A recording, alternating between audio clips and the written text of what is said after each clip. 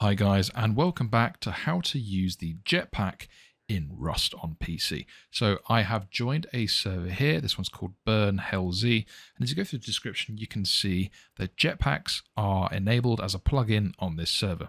So to use on this server, all I'm going to do is click onto my character by clicking tab, and I go down and click the jetpack button. This will enable the jetpack on the character. It stops you moving around so freely, and now instead of moving your character around normally, you control just the jetpack. So to get up in the air, you just press the spacebar, and that moves your character in the direction that you're facing.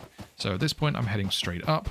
To move forwards, I press W on the keyboard. That makes my character more horizontal, and I'll now start moving that direction. You can use your mouse to look around freely. And of course, you can press S to bring yourself back in the upright position. You can see I'm now just going back up again. So let's go back into being horizontal.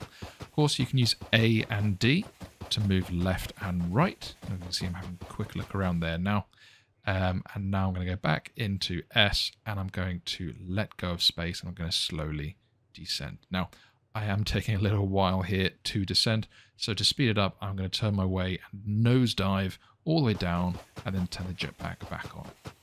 Then what I'll do is a controlled descent. As I get closer towards the ground, I'll press the S button, and that'll slowly put me back up in a standing position. You can always see my shadow there, and I land on my feet.